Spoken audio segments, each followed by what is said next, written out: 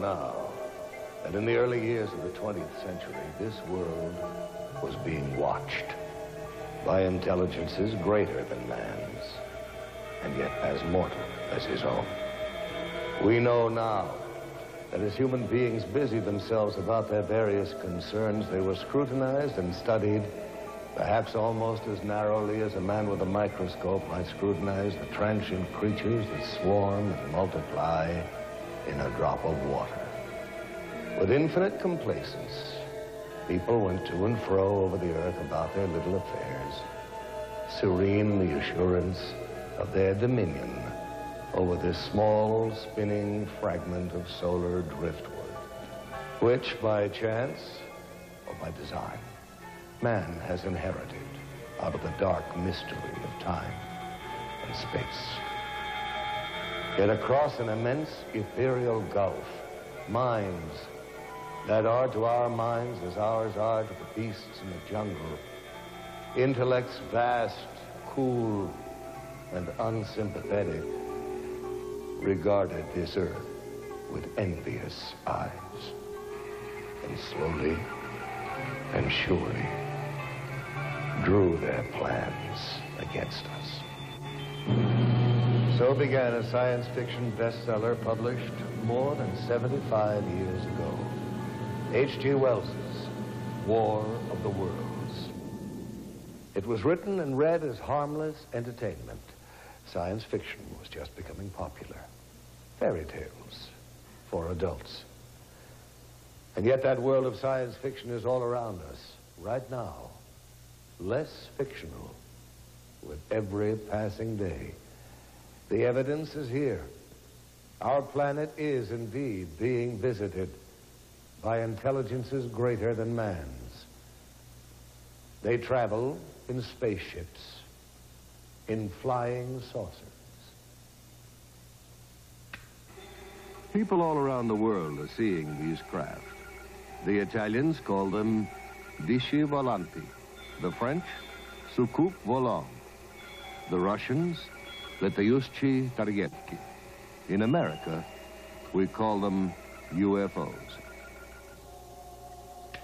There are literally thousands of police and pilot reports of UFOs, and over 900 landing trace cases have been documented.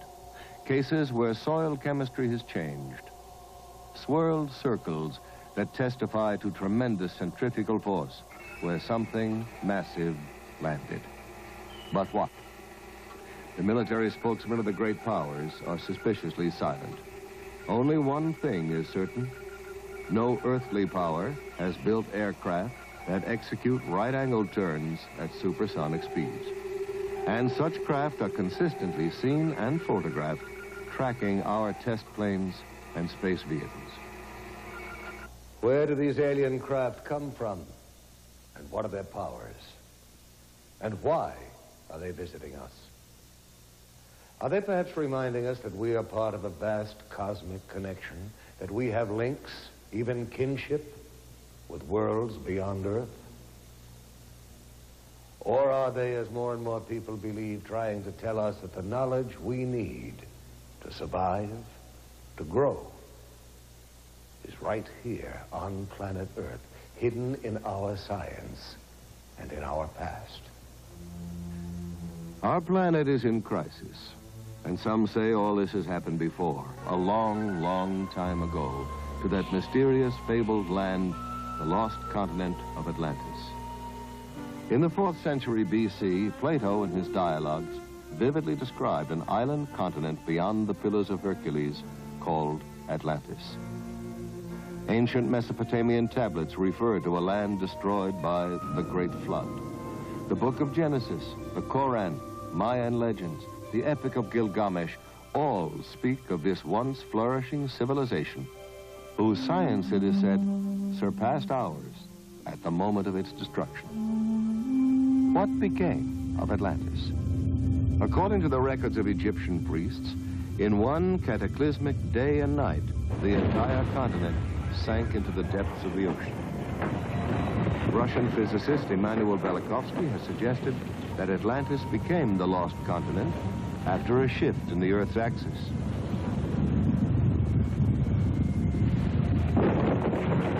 famous psychic Edgar Cayce believed that by misusing the powers of the mind and interrupting the evolution of the planet, Atlantis became the victim of its own perverted super science. And the people of Atlantis, what happened to them? Were they all destroyed? Or did some survive the Holocaust and migrate by sea and air to other lands? Did some Atlanteans retreat into the ocean and establish a magnificent undersea kingdom that still flourishes there today? Or did they, with their advanced technology, escape into outer space? And have they perhaps, since man first left records on cave walls, been returning in their spaceships to observe us as we build the new Atlantis? What evidence is there that man himself was not the sole architect of the Earth's great ancient structures? Did we indeed get a little help from our friends from space? The Great Pyramid of Giza is the height of a 40-story skyscraper. It's built with 2.25 million stone blocks, some weighing 24,000 pounds apiece. Blocks supposedly hauled hundreds of miles by slaves and beasts of burden. And what are the knowledge necessary for the construction of such a monument? We know now that the Great Pyramid was built facing true north in the exact center of the land map of the world. Not the known world of 2575 BC, but the entire world as we know it today. The only way its architects could have derived such calculations would have been to survey the Earth from high in the air, make a global map, project it flat, then draw meridians through the precise center of the map's land surface. Either that or the information was provided for them by someone else, someone capable of aerial reconnaissance. Some of the pyramids in Spanish America, land of the ancient Mayan, Aztec, and Toltec civilizations, predate even those of Egypt. Tiwanaku, the oldest city in South America, is said to have been constructed by a race of giants whose homeland was destroyed by a great flood.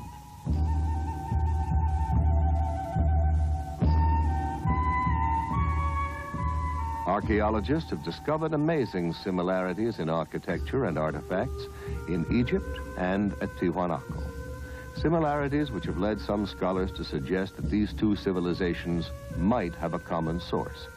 That perhaps Egypt was the principal colony of Atlantis in the Old World, while Tiwanaku was one of the drowned continent's colonial outposts in the New.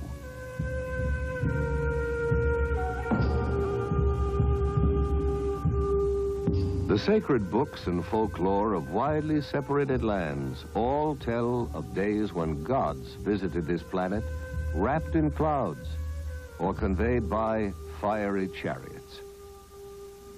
Are the gigantic statues on Easter Island faithful representations of ancient astronauts or Atlantean giants? And what of Stonehenge, Neolithic computer of the Druids? The parallel is not far-fetched, for it would take an IBM computer to decipher the functions of this calendar monument, to predict coming eclipses from the complex alignment of the massive stone slabs, each marking a position of the sun and the moon. And more astonishing, the inner measurements of Stonehenge in England and the dimensions of the Great Pyramid in Egypt both indicate the precise number of days in a solar year, which seems to suggest that the architects of these distant structures had access to the same information, perhaps even worked from a master set of blueprints. The question is, why?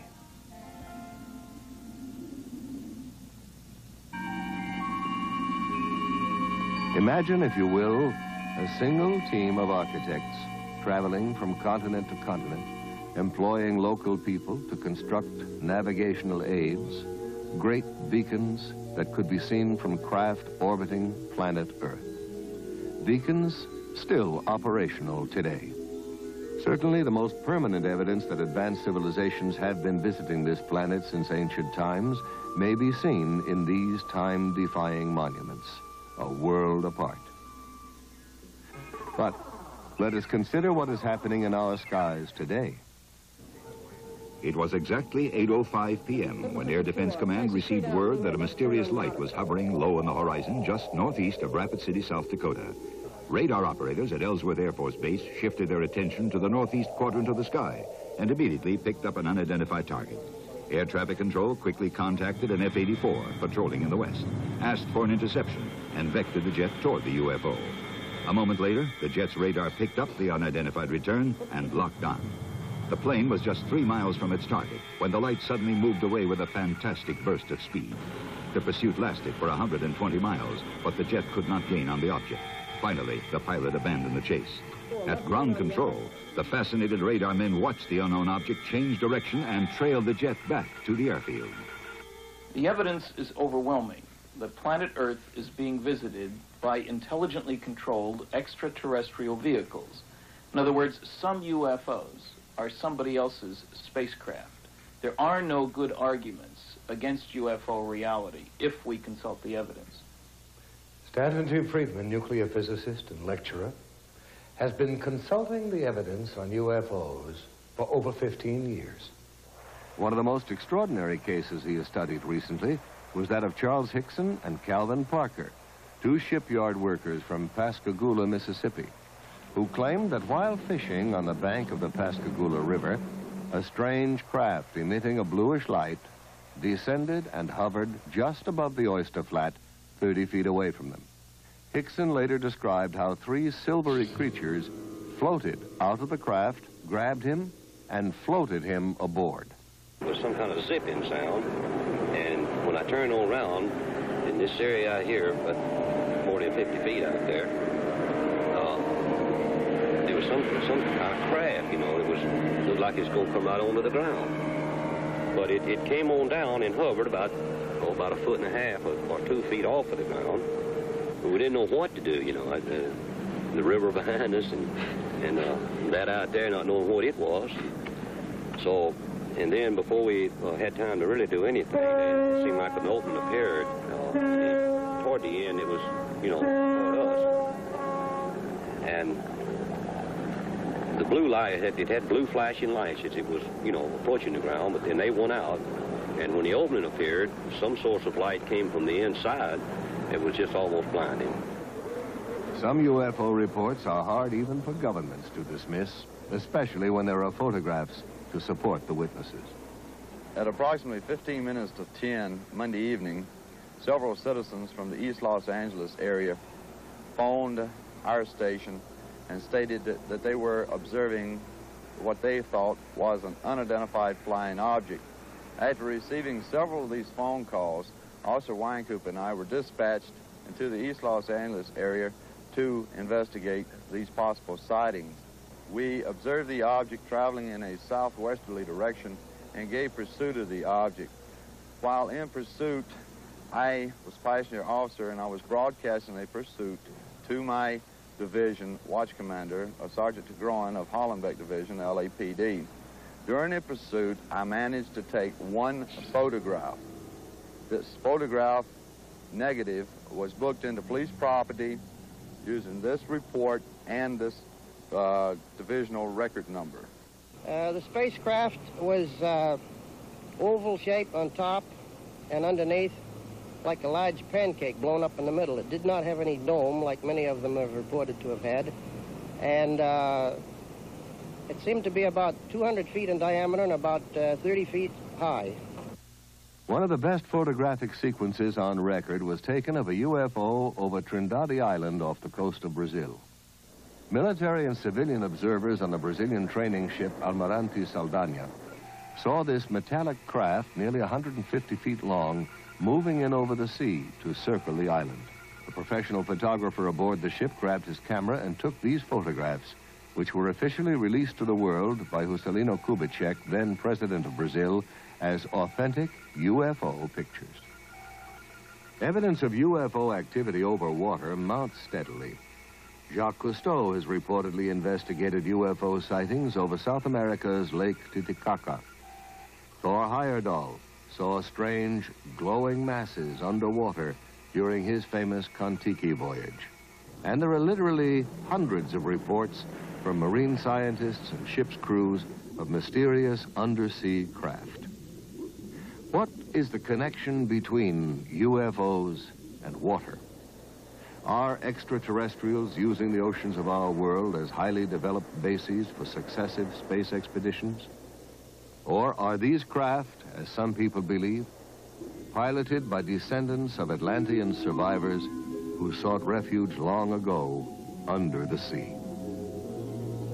What evidence is there to support this speculation?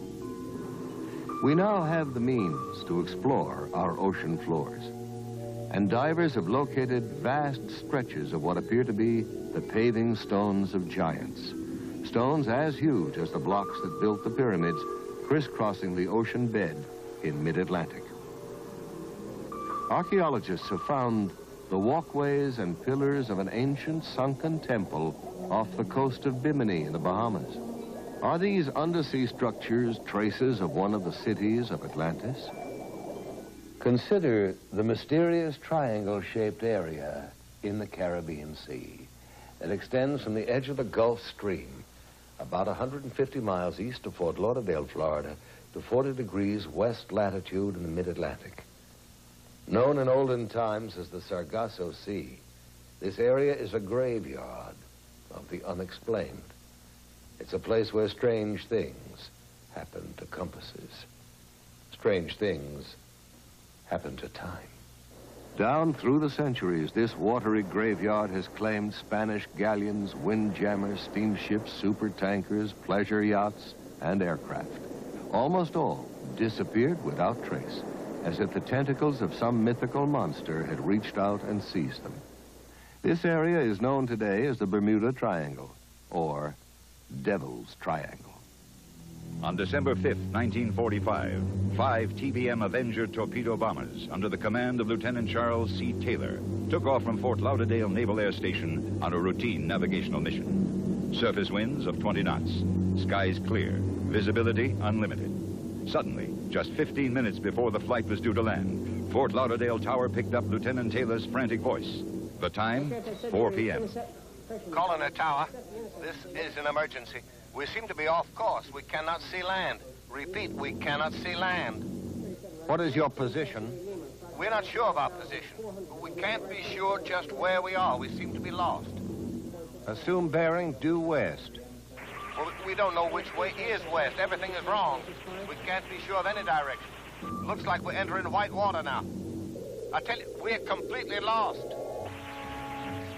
Then, at 4:25 p.m.,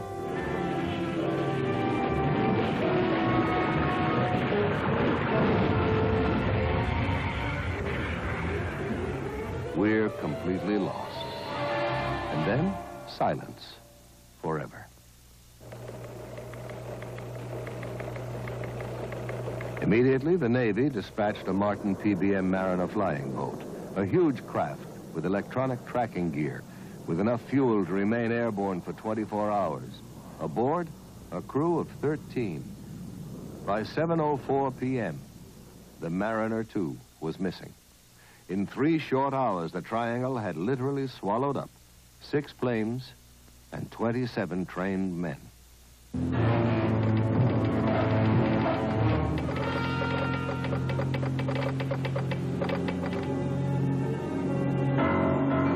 By dawn the following day, the greatest air-sea rescue search ever launched was underway. 242 aircraft and 18 ships scoured the area known as the Devil's Triangle, but not a trace was found. Not an oil slick, not a piece of wreckage, not a life raft. Nothing.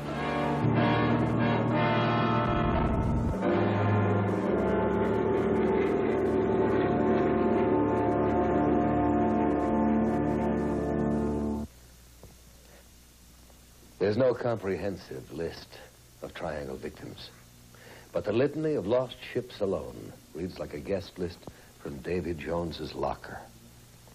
United States ship Nina, United States ship Grampus, the steamships Santa Clara, Star Ariel, the Home Sweet Home, the steamships Hewitt, Corner, Slocum, the Marine Sulphur Queen, the Southern District, the City Belle, the George Boston, the Raifuku Maru, and on and on and on.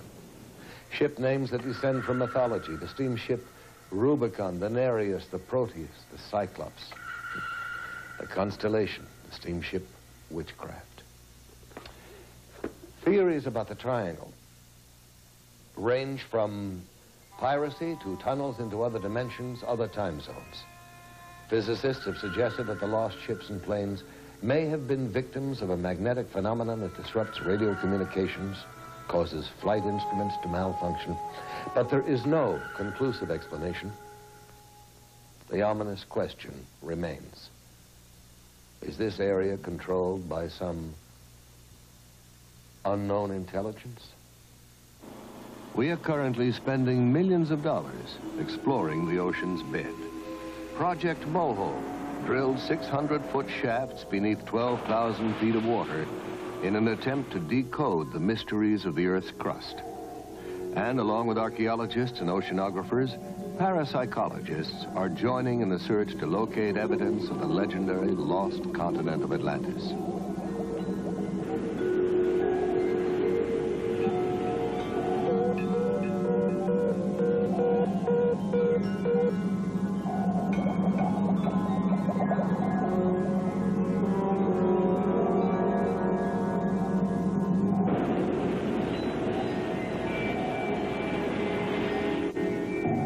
Myths from every country tell of gods and mermaids rising up out of the ocean. What if mythology is really condensed history, and the tales of these enchanted sea creatures are in fact eyewitness reports? What if the whale that snatched Jonah from the raging sea was actually an underwater craft?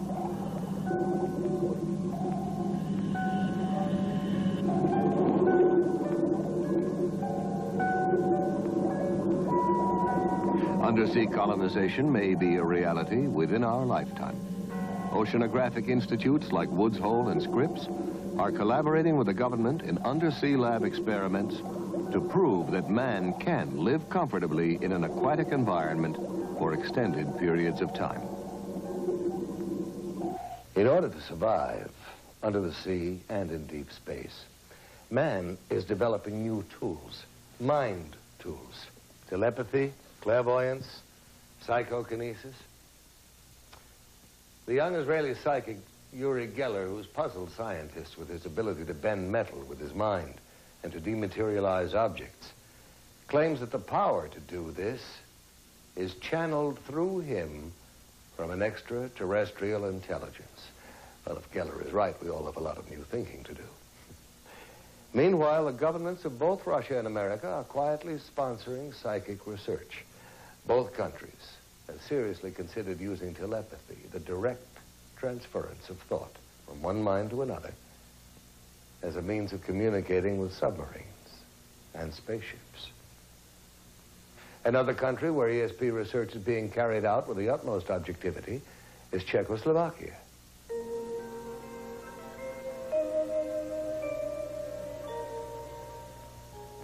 Here in a Czech laboratory, we are watching an experiment in telepathy. The subject is being placed in a deep hypnotic trance in order to free the unconscious to receive the message which will be relayed to him.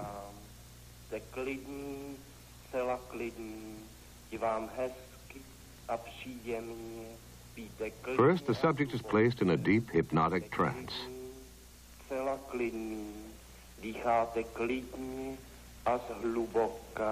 Hlubokým spánkem, spíte nejhlubším spánkem. In this experiment, it is essential that there be no outside interference, that the subject's mind be clear to receive the mental message that will be flashed to him. Now the experimenter, previously unknown to the sleeping subject, selects at random an envelope which contains the name of a spice. Pepper. He tastes it, and then mentally tries to convey the actual taste of the spice to the hypnotized subject. Now the scientist is saying to him, "What I taste, you also will taste. What is it?" And the reply comes almost immediately, pepper.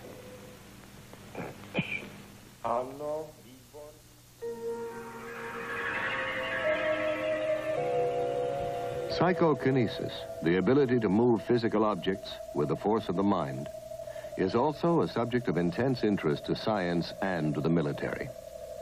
Here in Leningrad, under strictest test conditions, talented sensitive Nina Kulagina makes the magnetic needle of a compass rotate by sheer mind energy.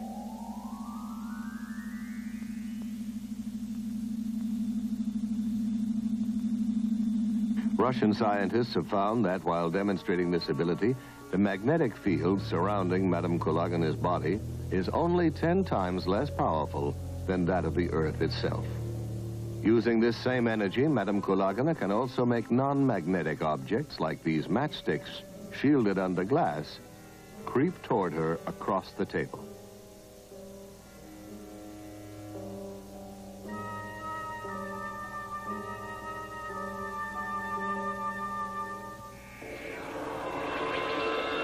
In the Philippines, psychic surgeons are reportedly performing major operations on patients without using any surgical instruments and with no form of anesthesia or bleeding control.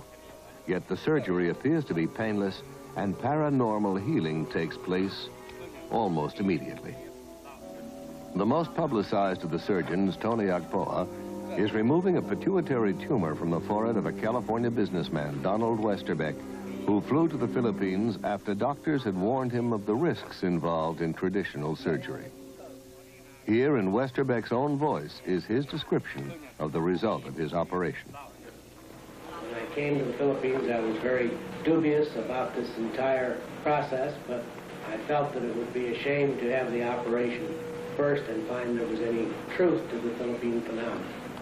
Whatever comes out may or may not be the right kind of tissue. It may well be symbolic, but it is now 2 years since that operation, and the symptoms, which were progressing quite rapidly, have pretty much disappeared.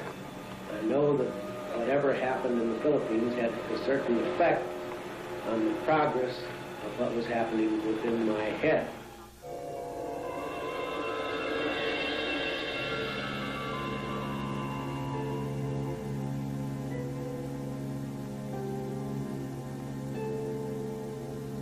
You're here for a psychic healing. We have healers here who actually laying on the hands. Now, whatever your ailment will be effective. In some cases sooner, in some cases a little bit later. You will be subject to psychic healing. You'll also be subject to psychic readings. They'll help us determine what your particular problem happens to be. The healers have this energy that flows through them, imparting a psychic energy. And this energy will flow to whatever part of the body. I think that most people that really get into healing professions feel like they have some kind of healing ability. They may not know what it is, but I think they get into healing because they're kind of led into it. I mean, physicians, nurses, even chiropractors and others. Have you been doing any heat treatment or infrared or... Nothing. This observer is a licensed physician, an MD, one of the first to inquire into this unusual method of healing to see what it has to offer to his profession. Oh, absolutely. Absolutely. No, there's no known physical cause for rheumatoid arthritis, and not really for the other kind, osteoarthritis either. Our usual procedure is to take psychic readings. This is a group of gifted sensitives who possess the extraordinary ability to diagnose a patient's illness by a method known as body scanning. They record their estimate of the possible illness by picking up vibrations directly from the sick person or by holding something belonging to her. Sometimes there is an actual transference of pain from the sick person to the diagnostician.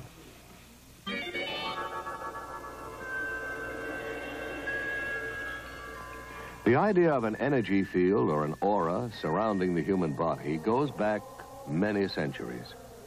In biblical paintings, artists attempted to depict it by painting halos or aureolae encircling the heads of divine religious figures.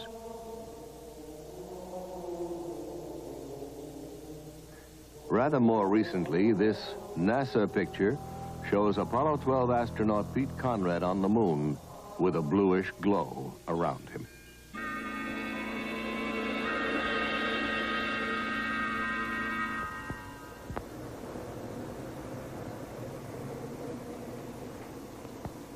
The leading American center of psychic research is the University of California at Los Angeles, where research psychologist Dr. Thelma Moss is experimenting with Kirlian photography, a revolutionary technique invented by Russian scientists Semyon and Valentina Kirlian, which captures on photographic plates the aura, or energy field, surrounding both organic and inorganic objects. Dr. Moss, could you tell us about your research here at UCLA? We've conducted about almost every area of research in parapsychology. That includes telepathy, thoughts going from mind to mind, moving objects at a distance. Primarily now, we're extremely interested in energy fields around the body. But probably the most fascinating work that we're doing right now has to do with a photographic technique that was first discovered in the Soviet Union called Kirlian photography, or more simply, electrical photography. And we've been able to get some pretty fascinating stuff on moving picture film using this technique, and I'd like to show it for you now, if I may. Okay, I'm going to turn on the film projector here, and we'll be taking a look at some of our work in motion pictures. Due to the efforts of experimental researchers such as Dr. Moss, the technique of Kirlian photography may soon be of practical use in almost every area of physical science. Inorganic objects photograph very differently from organic objects. Coins have a steady corona. We get the illusion that there is movement going around it, but the actual corona itself is static and its boundaries fixed, whereas human beings show a remarkably different effect. This is the right index finger pad, and we can see how brilliantly around his finger there are flares, and the corona keeps changing its pattern. We took a young lady and asked her if she'd get drunk. Here she is, 2 finger pads on her right hand before she's had anything to drink at all. And it is rather a placid effect. After 4 glasses of champagne, we see that she's become considerably brighter and the gaps have closed. And from the backs of her fingers are emitted sparks from time to time. After 8 glasses, she's in a much better state. From the rear projection of her finger pads, there are brilliant effects. Now we tried before and during kissing. This is the left and right, male and female, before kissing, and we can see that the coronas of both are rather dim, with a gap definitely existing between their fingers at the point where they are almost but not quite touching. These same subjects were photographed during a kiss. Their coronas have become considerably brighter and, in fact, are reaching out toward each other, perhaps the woman reaching out a bit more to the man than the man is toward the woman. Here we find an extraordinary example, which doesn't happen very often. Do you notice the red blob of light appearing between the 2 people? In anticipation, we like to think of the kiss to come. While kissing, the white and almost pink colors have become much more prominent, and it would seem the man on the left is perhaps enjoying the experience a little bit more than the person on the right. Now, Dr. Moss has also observed through the Kirlian process the dynamic interchange of energy between a psychic healer and his patient. Apparently, after a healing treatment, there's a sizable increase in the width of the coronae surrounding the fingertips of the patient and a corresponding decrease in the healer's corona. Another fascinating aspect of Kirlian photography is known as the phantom leaf phenomenon. People who've had a limb amputated often say that they can still feel it, even complain of absent fingers or toes that itch. Now this, according to scientists, can be explained by the persistence of old sensory patterns in the brain. But for years, psychics have claimed that they can actually see phantom limbs still attached to the body. And now the Kirlian technique supports their claim.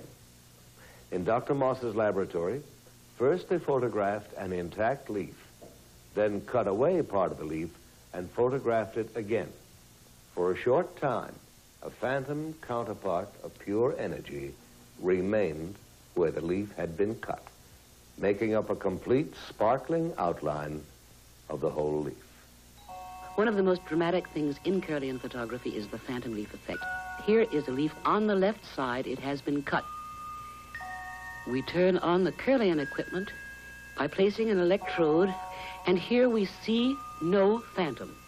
Where the leaf has been cut, there is a kind of gap.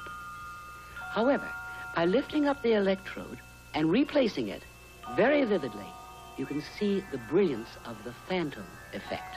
Extending beyond the boundary of the cut leaf, we can see flares coming out from various parts of the leaf and from its cut end. We cannot explain the effect. We simply know that it exists and that we can take it. About 30% of the time, we obtain this phantom effect. Dr. Moss, have you investigated any other types of psychic phenomena? Oh, I'm called on frequently. Psychotherapists sometimes bring their patients in because they've got some problems. One of the strangest areas of all is when we are called, I would say we get 100 calls a year, to find out about haunted houses. People think their houses are haunted. And we did one extraordinary investigation with interesting results of a haunted house here in Los Angeles for the American Society for Psychical Research. Not far from UCLA is still another haunted house inhabited by Mr. and Mrs. Robert Rice, their 5 children, and a ghost. Mr. Rice, when were you first aware that your house was haunted? It was the holiday season of Christmas in 1969. Did you see or hear something? Well, it was more of a feeling than either sound or sight. It was one of these things that there was an extremely strong presence in the house, and I got up, I'd say it was 1 or 2 o'clock in the morning, and began to look around the house. I searched all the rooms expecting to find a burglar, but there was no one in the house, but a very, very strong presence.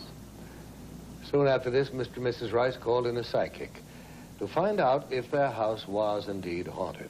They were told that the ghost was that of a young architect who had become very disturbed and hanged himself upstairs in the attic bedroom.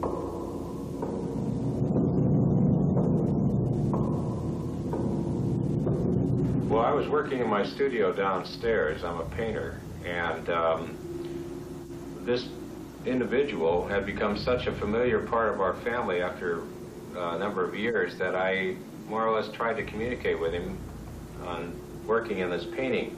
I saw a man about 5'7", very thin, dark complected, wearing a white shirt rolled up to the sleeves, open collared dress shirt, dark pants, and black shoes. There was an immediate effect of the painting taking shape. It was almost as if it were directed, although it didn't move my hand. It's not really a painting of him as he looks. It's more of a feeling of his personality. The California Society for Psychical Research came to the Rice's house to investigate the case.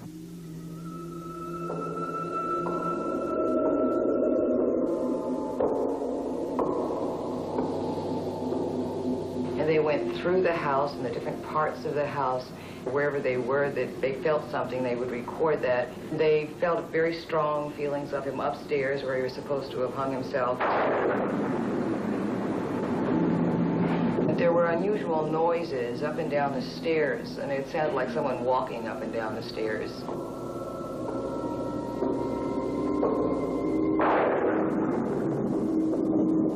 They also saw him in the same light and described him in the same manner that we had seen him.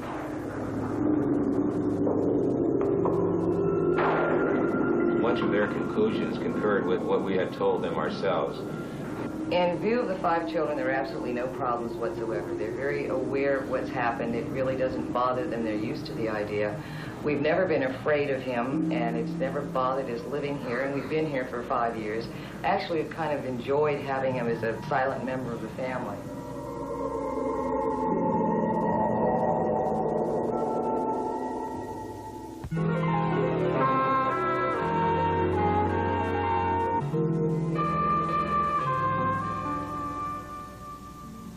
I am Lucretia Black, and I am a witch.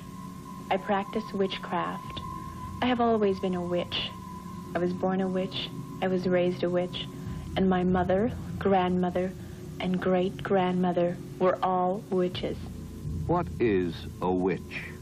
It's a psychic female who can project her energies and invade other people's subconscious minds, forcing them to do things they would not normally do.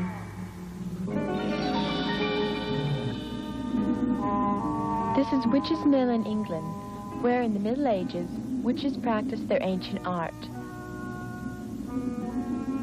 There were witches who worshipped nature spirits and used plants and herbs to make potions for the sick. Witches who cast spells to dry up a neighbor's cow or blight his crop. Witches who wore charms and amulets to dispel the dark forces.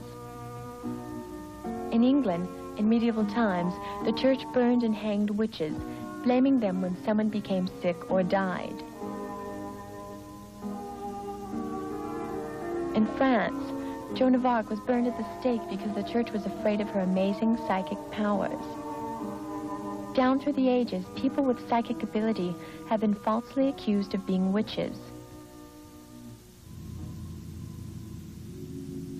And as recently as 1970, in San Jose, California, an ordinary Midwestern housewife was charged with practicing witchcraft.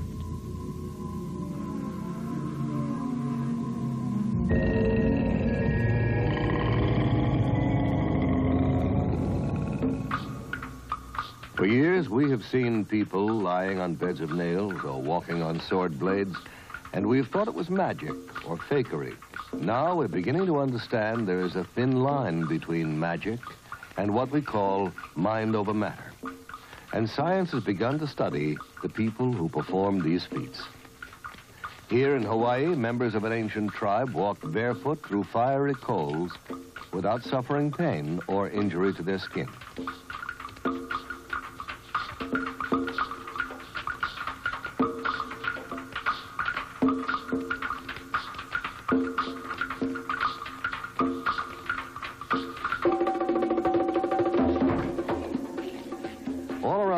Highly specialized rituals are performed that tug at the deepest unreasoning levels of the human mind.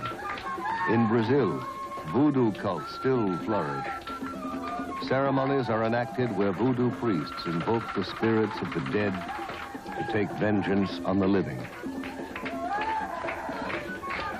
Animal sacrifices, chanting, beating drums incite the crowd to near hysteria.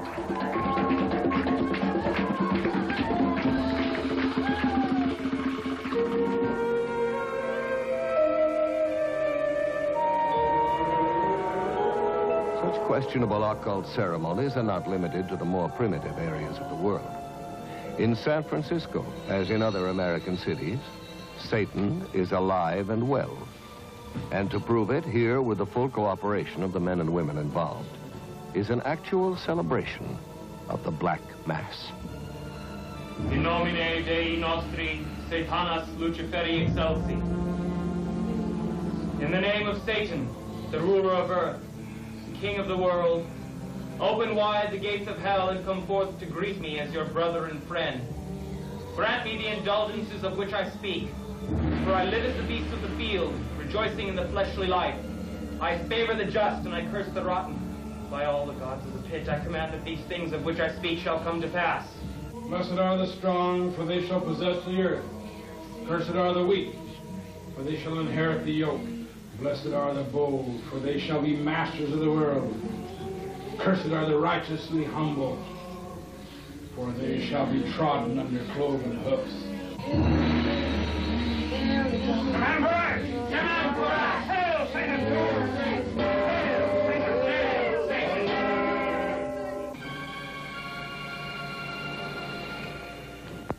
Some people still allow themselves to be seduced by the theatrics of dark and sterile practices.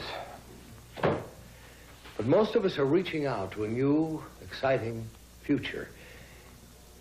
There is now a generation born to the knowledge that man can leave the earth. A generation prepared, even eager, for contact from beyond Earth. And we're beginning to explore inner space to learn about the amazing psychic potential of the human mind. Where then do UFOs fit into our newly expanding awareness of the paranormal? Perhaps investigative reporter Ralph Blum, author of Beyond Earth, a book about man's contact with UFOs, could answer that question for us. Mr. Blum, what do you think about the UFOs? I think we have to consider them as an example of Murphy's Law. Murphy's Law says that if something can possibly happen, it will. There doesn't seem to be much doubt that UFOs are happening, that they are real physical objects occupying both physical space and time. But the data also implies that UFOs may not actually fly here over vast, enormous distances, but simply materialize here, function as physical craft while in our atmosphere, and then dematerialize. I've interviewed Air Force pilots whose mission was to acquire UFO footage, men who've tracked and photographed UFOs and then just watched them vanish. Professor J.H. Bruning of the University of Mississippi has pointed out how closely a UFO experience resembles a psychic event. In both instances, something that, according to the rigid rules of science, shouldn't be there, appears and violates the known laws of space and time and gravity. Ghosts and UFOs seem to have a lot in common. Ghosts materialize, seem to float or hover above the ground, often communicate telepathically, then dematerialize, just like the reports of UFOs and their crews. These and other fascinating phenomena such as time loss, teleportation, and spontaneous healing are all associated both with occult and UFO experiences. And I'm inclined to agree with astronomer Alan Hynek, who suggested that we may be dealing with an intelligence that knows more about the physical world than we do, more about the psychic world, and is using it all. Mr. Blum, I understand that you got down to Pascagoula, Mississippi, just 36 hours after Charles Hickson and Calvin Parker had their UFO encounter. Yes, I did. It was the first time I'd seen for myself the profoundly disturbing effect of such an experience, not only on the two men, but on the entire town. Nothing that powerful had happened to Pascagoula since Hurricane Camille hit the Gulf Coast. And it was quite impossible to sit in the same room with Charlie and Calvin and not believe that something terrifying had happened to them. They had me one on this arm like this, and on the other one, you know, they had my other arm like that. And I just seemed to lift up to the same height they were off the ground, and we just moved into the craft. Now, inside, how did they lay you out? Do you remember how it happened? Yes. I didn't see any tables or chairs or anything in there. I'm not saying it wasn't in there because the light was almost blinding, but I didn't see any. And when they carried me inside, they seemed to just lean me back, you know. And this eye, well, I keep referring to it as an eye, it moved up in front of me about this close. Mm-hmm. And it started right at my eyes, looking me right in the eye. Uh-huh. And it hesitated there for a few seconds, and it just started moving over my entire body. When they brought me from the craft along this area here, and they didn't drop me, you know, they just released me back to the ground.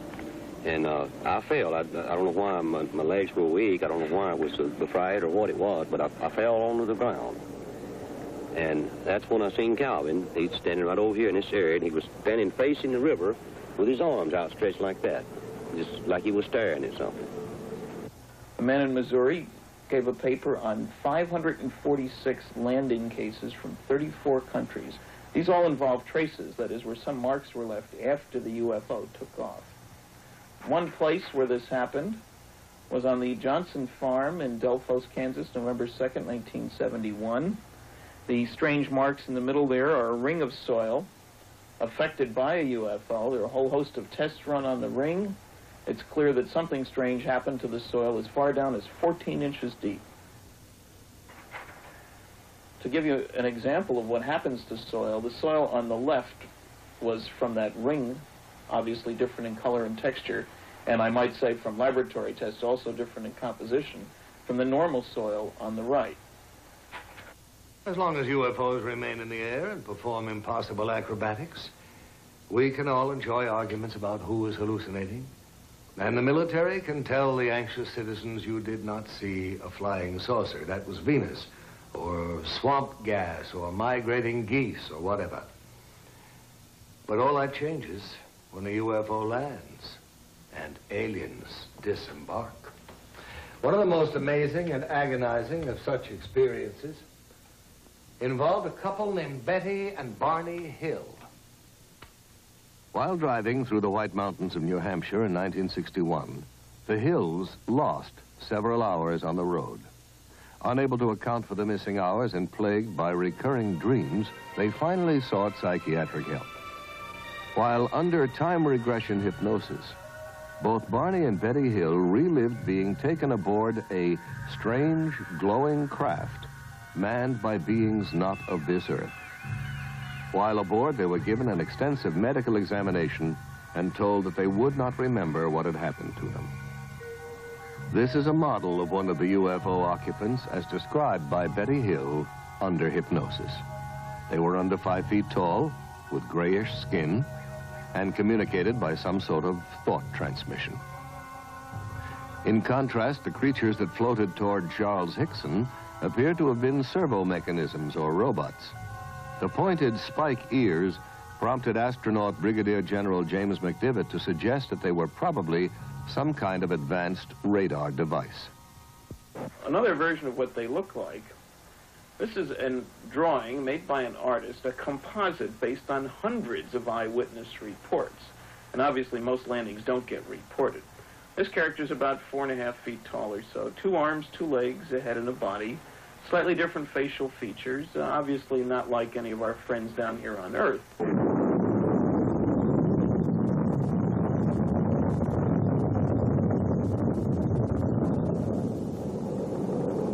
However, there are definite parallels in behavior. They have Earth excursion modules, which behave very like our lunar excursion modules. Take our Apollo program. We have strange-looking flying craft carried on board a launch vehicle. They hover out in the boondocks on the moon, land, a couple of humanoid-looking creatures climb out, wander around, pick up rock samples, play games, then re-enter their craft, lift off, disturbing the soil behind them, rendezvous with the mothership, and zip off toward another planetary body.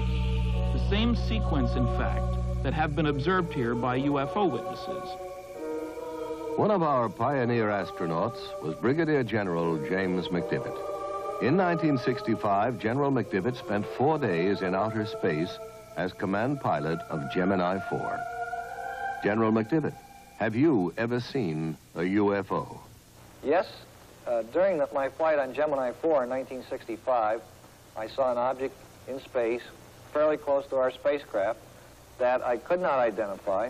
It looked to me like maybe the upper stage of another rocket. I tried to take some pictures of it, but unfortunately the pictures did not come out properly. Never were able to identify what it was, and all of our ground radar tracking data indicated that there shouldn't have been another object anywhere near us at the time. General McDivitt, do you know anyone else who claims to have seen a UFO? Well, yes. As a matter of fact, I know all kinds of people who claim to have seen them. Some of them are very legitimate, and some of them, I think, are just having fun. I had an opportunity recently to meet a gentleman from Mississippi who claims to have actually been taken into a spacecraft. And quite frankly, I believe that that gentleman is telling what he considers to be the truth. He wasn't looking for publicity. He wasn't trying to be funny. He was trying to be very honest. He was very sincere. And quite frankly, I walked away from the whole conversation with him believing that what he said is true as far as he's concerned. Well, I kind of thought it was people at first, you know, off like that. But of course, when they appeared there in front of me, it was the most shock I've ever had in my life. They were shorter than me. I'd say about 5'2" or 3", and they didn't have a neck. Their head, it seemed to come directly to their shoulders. And they had something that came out to a point about where a nose would be, and on each side, the ears. And I believe that they looked like they were a little longer on the ears than the nose. But it seemed to me when they came out that doorway, or that opening or whatever it was, then just almost instantly, they were right there on us. Their arms, they had arms, and I saw the arms moving here and in the shoulders. But they had weld. I mean, their fingers were weld, and then they had something like a thumb, and they were like this. Mm-hmm. Can you tell me about the lie detector test? When they were asked to come over here to talk to these people, they had in their mind that it was just a big joke. And if I understand it correctly, they ran one test on Mr. Hickson.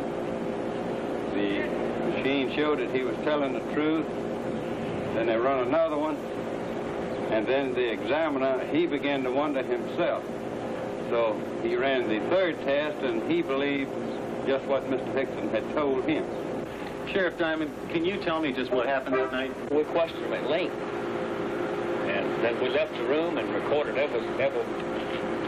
all the conversation they had, recorded between the two of them. And one of them kept wanting to pray. And he said, after all I went through on this earth, he said, why should I have to see something like this? Calvin Parker, I was questioning him, and at one time he wanted to climb the wall. That's how nervous and how shook up he was. But since I was down there, and since I was a physician, and several other scientists and investigators were asked to consult and look into the situation, I was asked, would I mind if I would be present, and I said I wouldn't mind at all. And while it is still very difficult for us to believe that a spaceship landed and that robot-type creatures came out and actually took these two people into the spaceship, these men, in my opinion, believe that they saw this and that they were being honest in reporting what they have reported. Charles Hickson's story is not unique. UFOs first soared into the news in this country in 1947 when pilot Kenneth Arnold saw 9 disc-shaped objects skimming along at high speed and in an unconventional manner, like a saucer would if you skipped it across water. A newspaperman who interviewed Arnold coined the term flying saucer, and over a quarter-century of sky watching began. For 28 years, these metallic disc-shaped craft, tens of meters in diameter, have been seen around the world, from Paris to Papua to Pascagoula. Although science has failed to supply a generally accepted explanation of UFOs, the subject has been investigated by the United States Congress. In 1968, Congressman J. Edward Rausch of Indiana chaired the House Committee on Sciences and Astronautics Symposium on UFOs. Congressman, do you believe UFOs are somebody else's spacecraft? Well, I hesitate in answering the question only because of this. I don't know, but my imagination tells me that perhaps, just perhaps, there is something that would permit a man to travel faster than light. Perhaps there is something that would permit an intelligent form of life from another planet revolving around another star to make that long trip. And that way they left out hundreds of reports by... For more than 20 years, Major Donald E. Kehoe, U.S. Marine Corps retired, has been reporting on the world of flying saucers. I understand, Major Kehoe, that, like physicist Stanton Friedman, you believe that we are being visited by intelligently controlled vehicles from other planets. I do, and I agree with the Air Force. They've had a secret conclusion to that effect since 1948. Ago, I conducted a symposium here on Capitol Hill, and the participants of the symposium were scientists of some renown. They were scientists who had an interest in UFOs, and during the course of that symposium, photos were presented which purported to be UFOs. One of the scientists who analyzed the photographs at Congressman Rausch's hearings was Dr. Robert M.L. Baker, Jr., who has consented to evaluate for us 2 UFO films from the files of the Smithsonian Institute in Washington, D.C. We see here the Montana 1950 film showing 2 bright objects taken by Nicholas Mariana of Great Falls, Montana. The natural phenomena that is often given as a source of these images is airplane reflections. Airplanes, unless moving at unrealistically high speeds, would have to be so close to the observer as to be identified as airplanes in order for them to portray the kind of motion seen on the film. I don't concede these images to be airplanes, airplane reflections, comets, or other well-understood natural phenomena. We don't know whether these are sophisticated weapons. Everyone denies that they are. Our own country denies that they are sophisticated weapons of this country. This film was taken in 1952 by Delbert Newhouse, a Navy photographer, near Tremonton, Utah. He estimated that there were approximately a dozen metallic objects shaped like 2 saucers, one inverted on top of the other. The official explanation was that the objects were a flock of soaring gulls. But Dr. Baker had this to say. Birds, such as gulls, simply don't make the kinds of accelerated turns at high speeds that were measured on the film. There also exists some meteorological data that would indicate that there were no updrafts that could have allowed the birds to maintain flight for long periods by simply spiraling.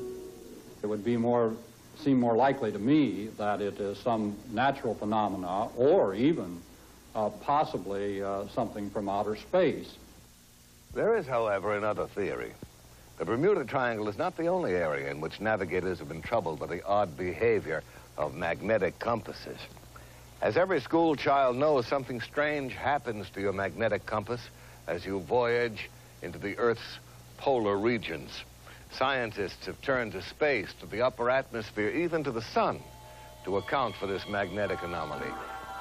But responsible reports suggest a greater mystery. A large concentration of UFO sightings in the Arctic and Antarctic has led some experts to speculate that these regions may serve as landing bases for extraterrestrial craft. It's even been suggested that the flying saucers, in fact, emerge from and re-enter the Earth's interior by polar doorways, and at the center of our planet is their true place of origin. In 1947, Rear Admiral Richard E. Byrd, in command of the U.S. Navy Task Force, flew 1,700 miles beyond the North Pole, not as would be expected over frozen icy wastes, but across a vast land of mountains, freshwater lakes, rivers, green vegetation, and animal life, a land not recorded on any map. From the evidence provided by Admiral Byrd and other famous explorers of the Arctic and the Antarctic, it has been suggested that the Earth is not as we have been taught, a solid sphere with a fiery center of molten metal, but is in fact a hollow shell in which a small amount of the original fire remains to form a central sun capable of emitting light and of supporting plant growth. It has even been claimed that the huge mammoths found frozen in the polar ice are not prehistoric, but were animals from the Earth's hollow interior that wandered to the surface and froze to death. Proponents of this theory estimate that the Earth's crust is approximately 800 miles thick, with openings at its polar extremities. They suggest that Admiral Byrd and other explorers actually entered the openings leading to the Earth's interior without knowing it. These explorers assumed that they were still traversing the outer surface because the downward slope of the entrance is so gradual and because they could not see the other side of the opening, which is hundreds of miles away. Almost to a man, scientists ridicule the hollow Earth theory. They will tell you that the only hollow spaces anywhere near the poles are located in the heads of those who believe in the theory. And yet, a number of disquieting questions remain unanswered. How then do we account for the warming effect, the presence of increasingly warm winds as one travels north beyond 70 degrees latitude? Why do these winds carry enormous quantities of black dust? Why does colored pollen stain the snow red, green, and yellow over thousands of square miles of the Arctic? Why are all icebergs composed of fresh water? And why do explorers find tropical seeds and plants and even trees floating in the fresh water off these icebergs? Where do all these things come from?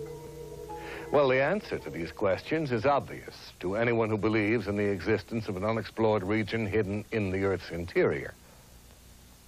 But the hollow Earth theory is not limited to this planet.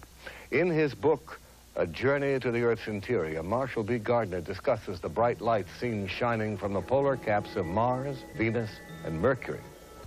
Concludes that these planets also have hollow interiors and central suns. According to Gardner, the aurora borealis, the northern lights, result from the rays of that central sun inside the Earth, projected through the polar opening into the night sky. Now, before we join in the laughter of scientists at these notions, we should remember that 100 years ago, the world's most prominent astronomers staked their reputations on the fact that rocks did not fall from the sky. Today, these rocks are called meteorites. Science, like any living thing, must grow. Now, one of the crucial new questions for scientists is how to travel through deep space Are there cosmic arteries, openings maybe in the fabric of the space-time continuum? In the past, man ascribed immortality to the stars. But now we know that, like ourselves, stars are born, grow old, and eventually die. At the end of their lifetime, stars only a little heavier than our sun suddenly blaze up in a supernova explosion, becoming giant galactic flares that collapse into white dwarfs and then eventually burn out to become black dwarfs, each about the size of the Earth. If the star is somewhat heavier, it will collapse to a much smaller and far more compressed neutron star about 10 miles in diameter. But what happens to stars at least 3 times the size of our sun? Those which do not reach a quiet old age as a neutron or dwarf star. Scientists believe that the collapse of these enormous stars is so powerful that once it begins, nothing can ever stop it. They continue to shrink until the gravitational field surrounding them is so strong it becomes completely closed off from the rest of space. Nothing that enters this region can ever escape, not even light. And so these stars become invisible black holes in the fabric of space. Stars that have blinked out and died, yet are still there, exercising a devastating effect on every particle of matter that enters their gravitational fields, where gravity is so intense, it warps space, imprisons light, halts time. Astronomers are now speculating about the possibilities of huge rotating black holes in which the tremendous distortion of time and space is so extreme as to generate a passageway to another world. A future astronaut plunging down a rotating black hole could perhaps never return or communicate again with our world. But he might emerge in a different time, a different corner of the universe, or perhaps even a different universe. And it's not so unlikely that an advanced technological civilization could have overcome the hazards of black hole travel, harnessed their power to voyage through time as well as through space. In his stunning book, The Cosmic Connection, astronomer Carl Sagan imagines for us a federation of societies in the galaxy that have established a black hole rapid transit system in which a vehicle is rapidly routed through an interlaced network of black holes to that black hole nearest to its destination. As even more dramatic evidence of interplanetary penetration, we can look to Siberia just after the turn of the century. An unidentified space object hurtled toward Earth at over 30,000 miles an hour. Trailing streams of fire, it broke into our atmosphere, and then came the explosion.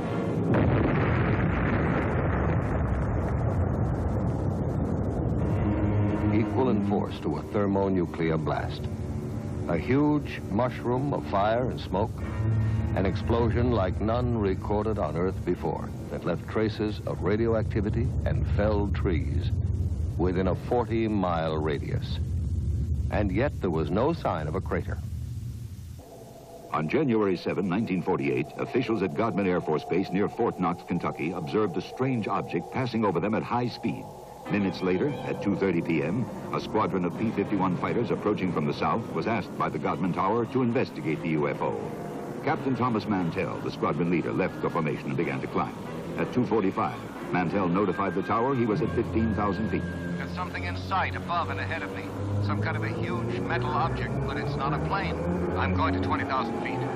At 3:15, Mantell radioed again. It's now directly ahead of me and moving at about my speed. I'm trying to close for a better look. That was Captain Mantell's last transmission. All further attempts to reach him failed. Less than an hour later, searchers found the plane. Mantell was dead. His shattered watch had stopped at 3:18. Does our military have in its possession the twisted metal remains of crashed UFOs, the charred bodies of space crewmen? I don't know. There are no easy answers. But one thing is clear. With the formidable resources at its disposal, the American military has to have the best collection of UFO data in the world. And I really think it's time they shared that data with the people. I must say I have some sympathy for the military, especially the Air Force, whose province is, after all, the wild blue yonder. What do you do when something unknown is penetrating your airspace and you can't cope with it? The bureaucratic solution seems to be, when in doubt, classify.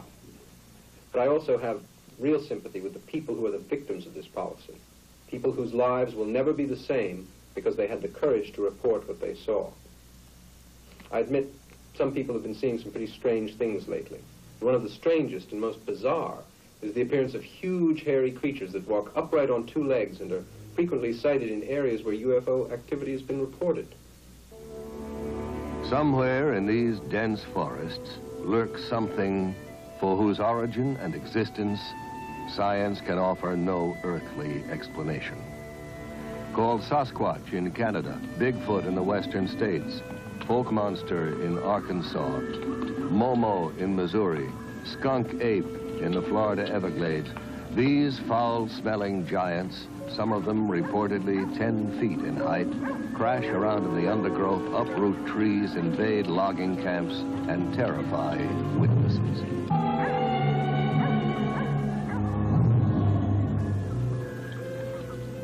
What are these creatures? Where do they come from? How did they get here? Recently, an astonishing number of Bigfoot reports have coincided with UFO sightings and landings. Are the UFOs dropping these creatures here to see if they can live on our Earth? And why has no one found any bones or the remains of one of them? Do these giants, as psychic Peter Herkus claims, decompose into powder when they die?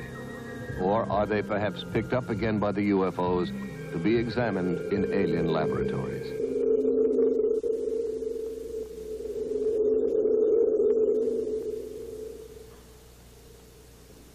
Is the Bigfoot a cosmic mutation?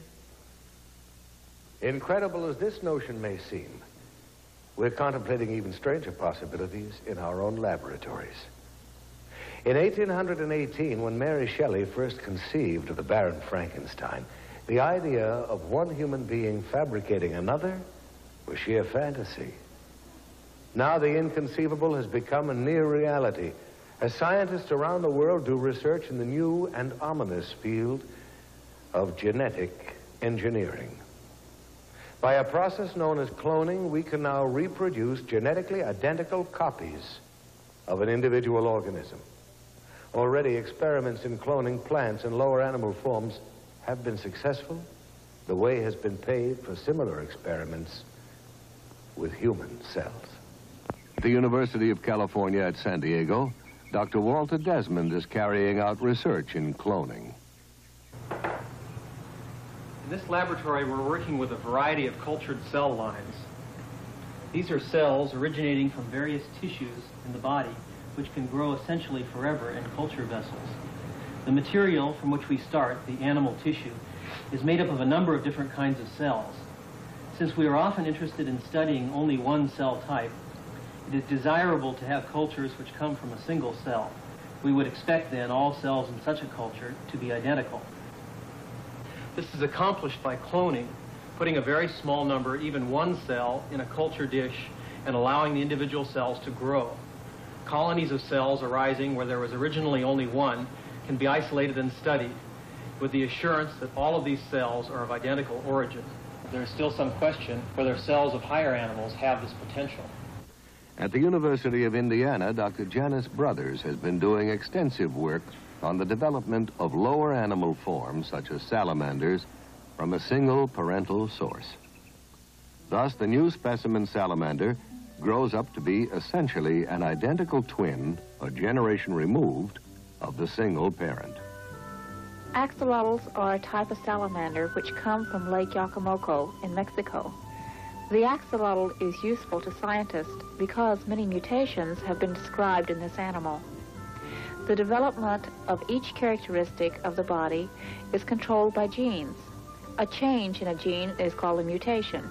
Some of the mutations that have been found in the axolotl affect the development of the eye, heart, legs, skeletal system, and the pigment. The golden and white axolotls are animals which have pigment mutations.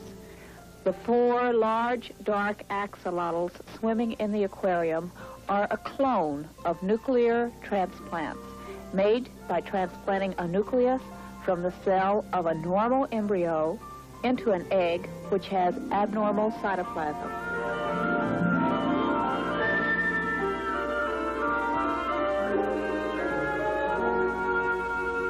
first, man thought that only man possessed communication systems. Then we made friends with the dolphin. And now plants take their place among the communicating life forms of this planet. Since 1969, Marcel Vogel, a senior research chemist at IBM, has been actively engaged in the study of man-plant communication. Vogel believes not only that plants respond to our thoughts, but that they are supersensitive instruments for measuring our emotions.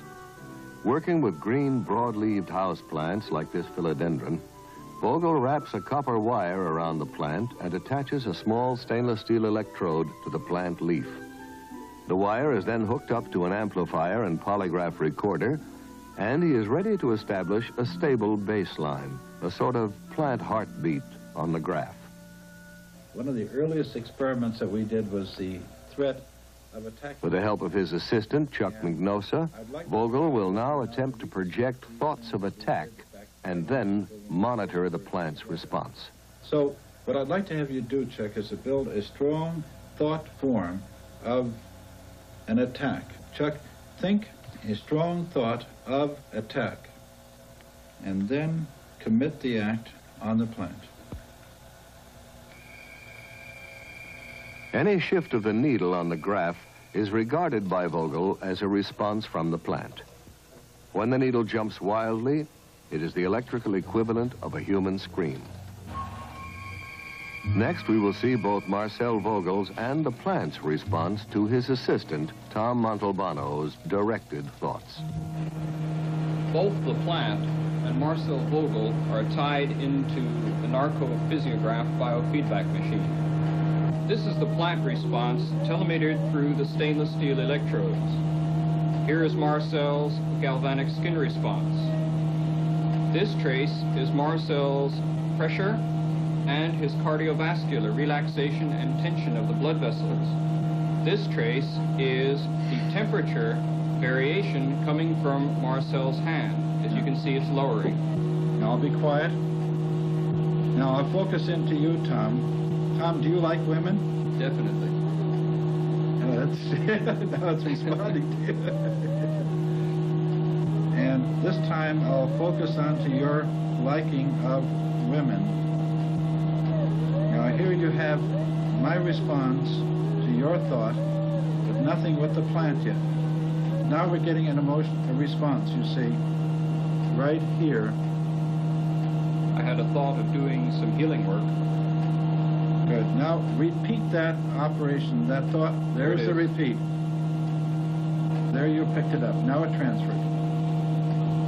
See, your mind was locked in. There's the thought finally transferred. All right. Look at There this. it is. There's a response to our personal interaction. It's always a thrill to me when I see this happen, because it's hard to believe that we are all linked together with thought. So we really become one with each other and nature. And that's why I love this type of work. Now here's my response to the thought of love. I said the word love. But look at the Marcel Vogel is pointing out how, with identical equipment, the plant's response is greater than his own. That it actually picks up more information and is therefore a finer instrument for measuring emotion than man himself. Research into the secret life of plants raises some awesome moral questions. Should we, for instance, give up cutting roses in our gardens? Should we eat only vegetables that have died a natural death? And what is natural when we speak of death? The human race has come a long way since Faust sold his soul to the devil.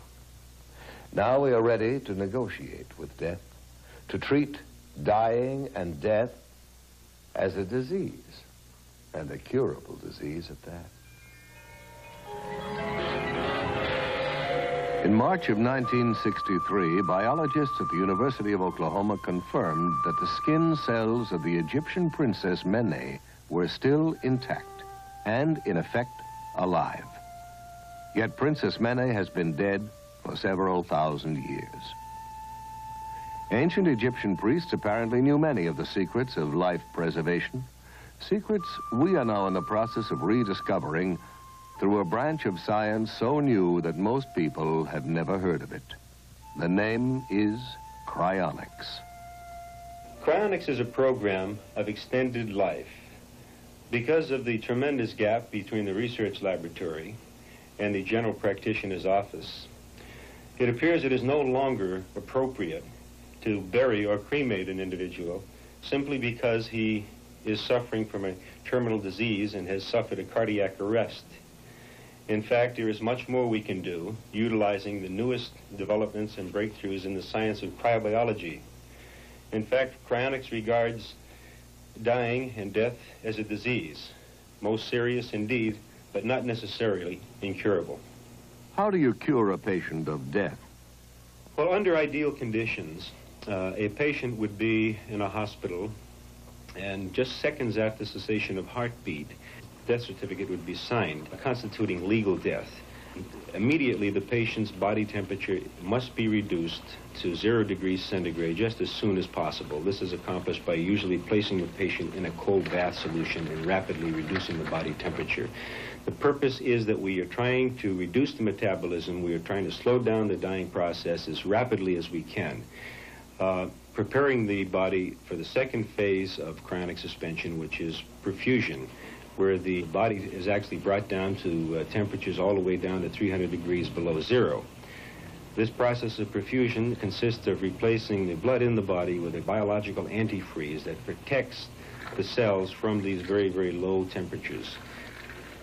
Once the patient has gone through the perfusion process, they are placed in a temporary environment of dry ice until a capsule has been prepared, a cryogenic storage vessel made out of stainless steel that will contain the patient's body and also provide the low temperature refrigerant. In this case, we're using liquid nitrogen, which has a temperature of minus 320 degrees Fahrenheit. At this temperature, for all practical purposes, time ceased to exist. We are not in the business or interested at all in freezing dead bodies and trying to bring them back to life. In fact, what we are doing is we are slowing down by utilizing low temperature biology. We are slowing down and stopping the dying process just as soon as it legally becomes possible. The churches are very much in agreement with the objective of extending and saving precious life. Here we have a young lady who was placed in cryonic suspension, and actually the church not only agreed with the procedures, but actually provided a Monsignor to come down and bless the capsule in the hope that indeed that this woman could be saved. How did you become interested in this research, Mr. Nelson? Well, as a child, I was fascinated with the phenomena of hibernation, how animals could survive long, foodless, cold winters. Most recently, we had a real example of a human being, a young man by the name of Armando Sacados, who wanted to escape from Cuba. And he conceived of the idea of stowing away in the wheel well of a high-flying jet. He didn't realize that the ordeal that he was about to encounter was a situation where the altitude at 39,000 feet does not have enough oxygen to sustain life, or that the outside temperature was minus 40 degrees, and that the wheel well is not a pressurized compartment. Any one of these factors could have and should have taken his life. 8 hours later, when the plane landed in Madrid, Spain, young Armando fell out onto the pavement, frozen, no heartbeat, and to the astonishment of everyone, about an hour later, they detected a faint heartbeat, and several days later, he was nearly recovered, and 56 days later, he left the hospital well. Scientists from around the world came and examined the young man, marveled at what he did could not be done by their present understanding, and the ultimate conclusion was that Armando Sacados was indeed the first artificially induced case of human hibernation. In the past several years, NASA has been allocated millions of dollars for hibernation research as a possible aid to space travel. Now, personally, I think it would be a very brave man who would agree first to be frozen alive and then sent out in a rocket to Mars. Is it possible, in fact, Mr. Nelson, for people to be cryonically suspended while they are still clinically alive? Not legally in this country today, in my opinion. We often have requests from patients, terminal patients, who are suffering terribly from cancer or other diseases and who would like to have their bodies cryonically suspended as soon, before they suffer the final stages of death and the agony and so on. However, it is not possible because of the legal definition of death. The process cannot be started until cessation of heartbeat. But it definitely would be to their advantage biologically, medically, and I hope someday that we will be able to actually apply these procedures to patients when they are in a terminal condition, if that's what they desire. To some people, this is one of the most gruesome, I might even say chilling, developments of the biological revolution. But not, I think, as threatening or as mind-stretching in its implications for the future as is cloning.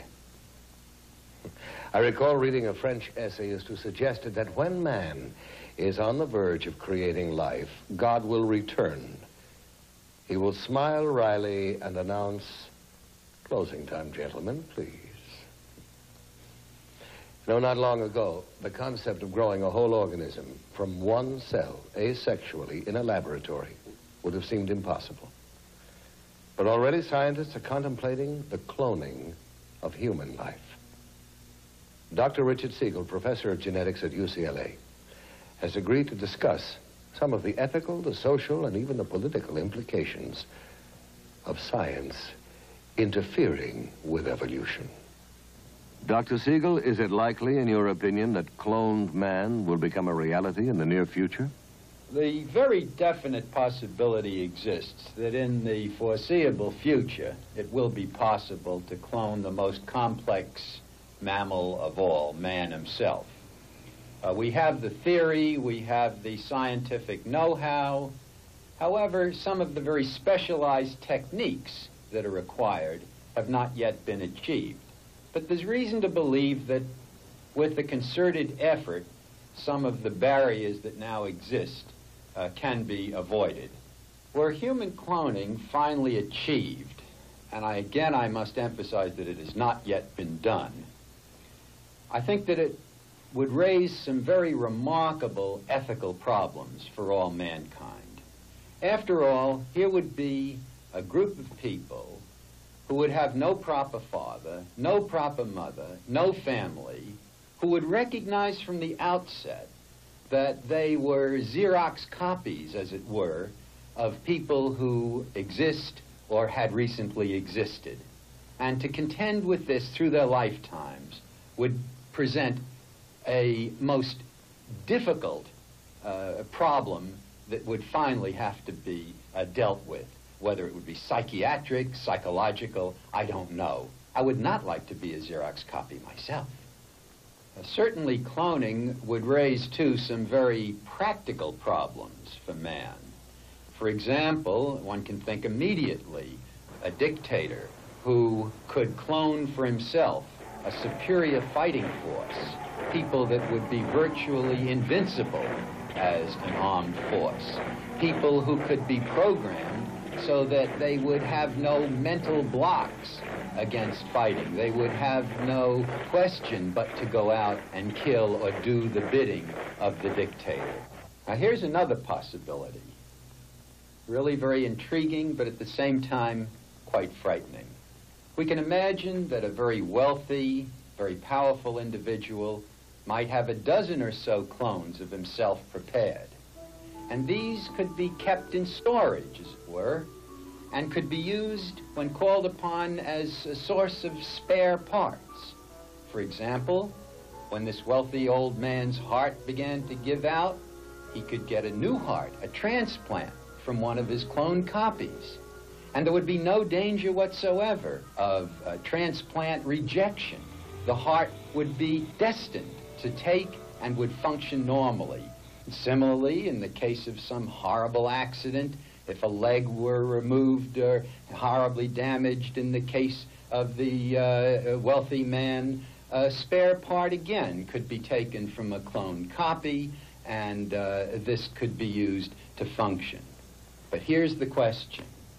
What do we do with the copy from whom the spare part has been removed? What indeed would we do? with all those pieces and parts and almost persons? What would we call the debris? Has man become too arrogant? Do we already believe there is nothing that science and technology could not eventually solve? Are we indeed the new Atlantis? The challenge that confronts us is as enormous as it is exciting.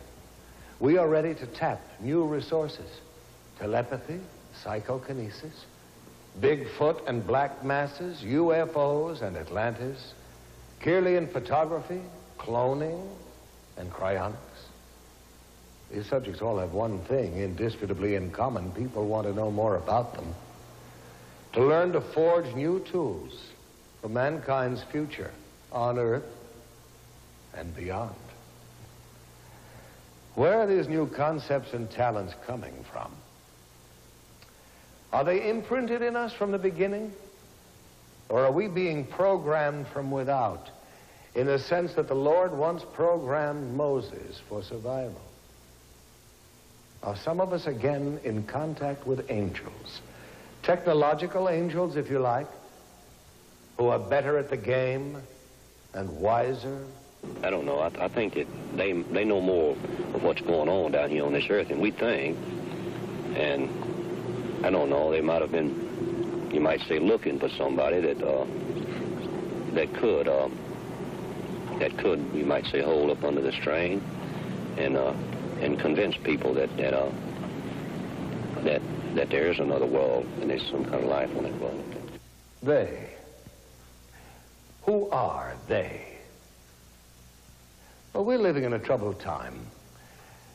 So perhaps the most pleasing theory is that they are from planet Earth itself, from far in the future, when we have at last learned to travel backward in time. I like that. Because if that theory is correct, if they are our own descendants, if they are from the future, why, then it means we made it. We survived.